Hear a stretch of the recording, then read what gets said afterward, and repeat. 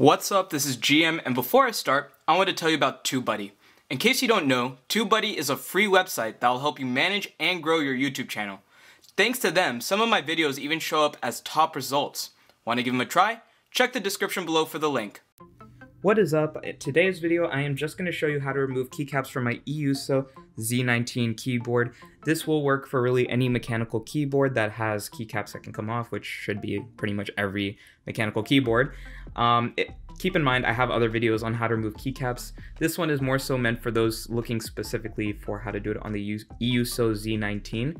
But again, this translates to really any mechanical keyboard. I'm going to start off by removing some of these smaller switches, or sorry, not switches, caps, and then something like the shift maybe, and then the space bar, which I know is usually the trickiest or the one that most people are worried about taking off the most. So let's start off with this Alt because it's the same size as these caps up here. So the way I like to do it is I usually get this remover tool, this keycap removal tool.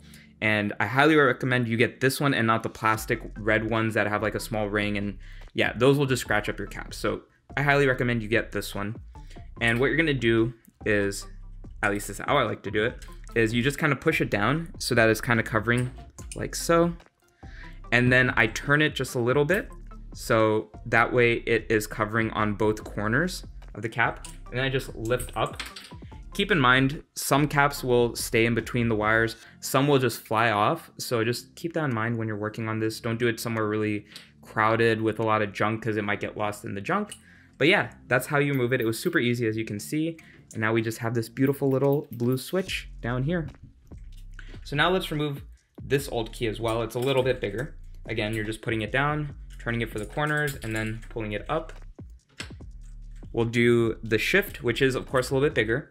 And I still do the same thing with the wire because, as you can see, it is stretchy. So I can pretty much put it across and then just pull it straight up. And you're gonna notice some caps like this shift, go and refocus that, have 3 places where it's connected. So you just wanna keep that in mind. That might be why sometimes it's a little bit harder to pull off certain switches. So we go and refocus that for the space bar now. Now this one, you don't use the tool, at least I don't use the tool.